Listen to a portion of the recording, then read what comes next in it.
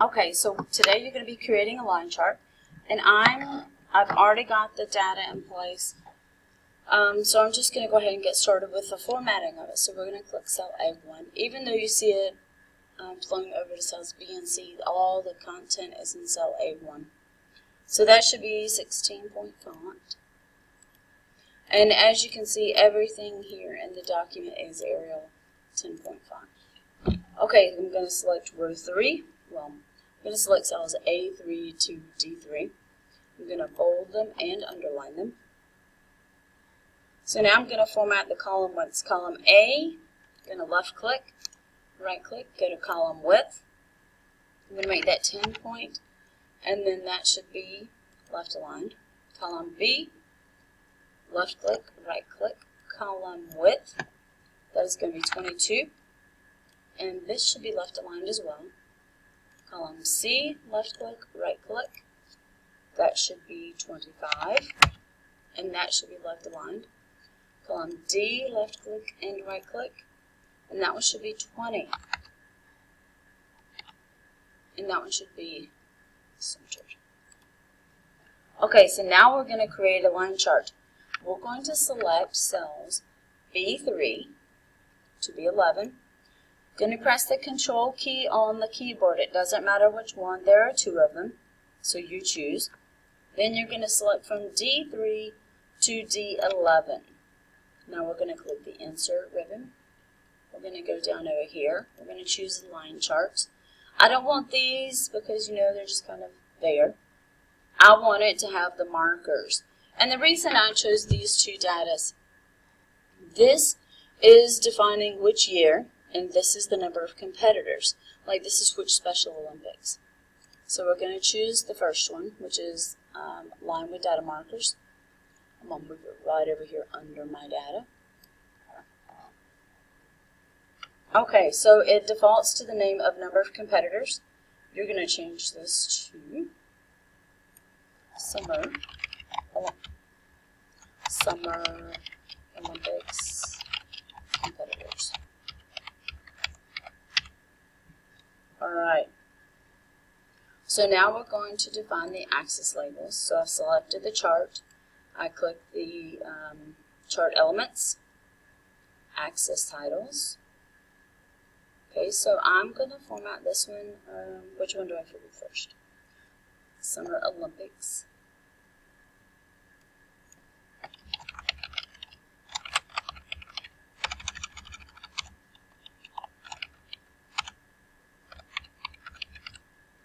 And this one, we're going to change to number of competitors.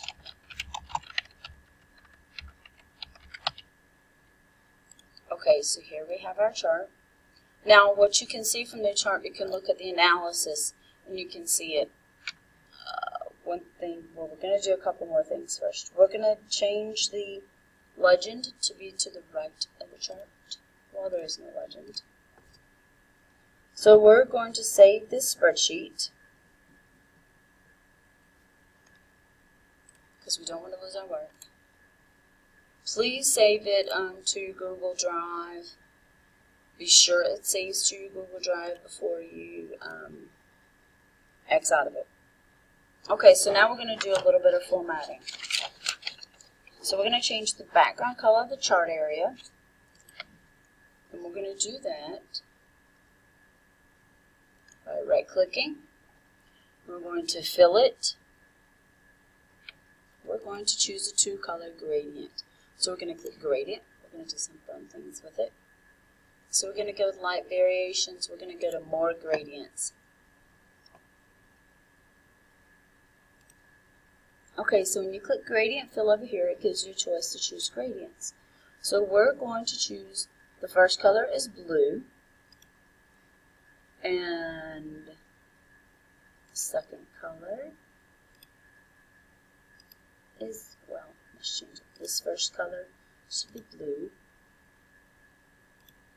and the second color is peach. So just any shade yellow. And then that one little color there we're going to take out. Because it defaulted to 3 colors, I only wanted two colors, just the blue and the peach. So you see how it fades it here, which is pretty cool. Okay, so we're going to change the background of the plot area. So we're clicking the plot area. We're going to right click it. So the plot area should be peach, which is just any color that you think is peach. The font size of the chart title to 20-point bold. I'm going to click here. And we can do it, max on that. We're going to do it right up here. Make it 20-point and bold. And then the font size of the X and Y axis titles to 14-point.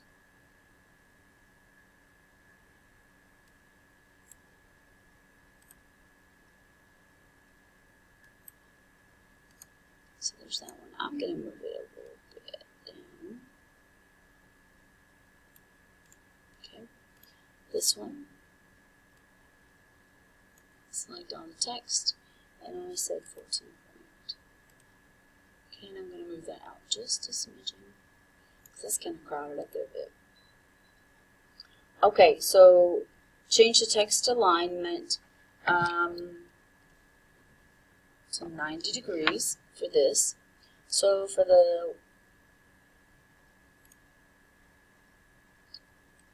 horizontal axis, we're going to right click it. We're going to go to format the axis. Where the text option. So we're going to go to alignment. We're going to change it to rotate all text 90 degrees. I'm going to flip it the other way. So it'll be 270 degrees. Sorry. Okay, so we're going to make our chart area a little bit bigger. There we go.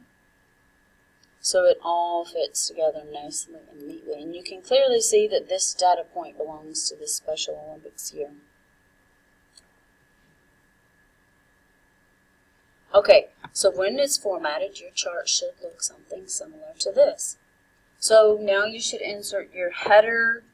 I'll go over it in case you're not sure. It looks like this. All I did is change the page layout. So on the left-hand side, you're going to put line chart. You're going to press enter, and then you're going to put your student names.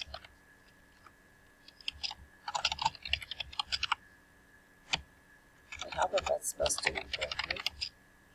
Okay, in the center, you're going to put Summer Olympics. And in the right, you're going to put today's date. You don't type in the date. We're going to be smarter and have it do the date for us. Now we're going to go down to the bottom, and we're going to go back to the design ribbon, and we're going to click page number. Okay, so it's very, very important that you proof it, make sure it looks okay, save your work. Then you must save it as a PDF. So you'll go to File, Save As, Browse, wherever it is you're going to save it. You're going to click under Save As Type. You're going to change it to PDF, which is down there a smidgen. We'll click Save. And then it's going to pop up like this. So when you submit it, this is what you should see when you submit it. It should look identical to this. So you should see your header, and you should see your footer when you submit this. So don't forget, when you upload this, you should also include your analysis. So when you look at this chart, what do you see? I'm going to go back to this one. So you can see that the Summer Olympics, and I'm so bad at reading Roman numerals. This Summer Olympics, the competitors really weren't very good, but it kind of hit a peak on competitors from years XXVI to XXVII. And then it started to increase again from XXX. So there'll be 10, 20. I'm so bad at that. IVX. So you can see that they've had a steady increase in their number of competitors, but they kind of peaked from here to here, and they've had a slight increase here. So there's a lot of ways you can analyze this chart here. So please be sure you do your analysis, upload it as a PDF, and I hope you have a great day.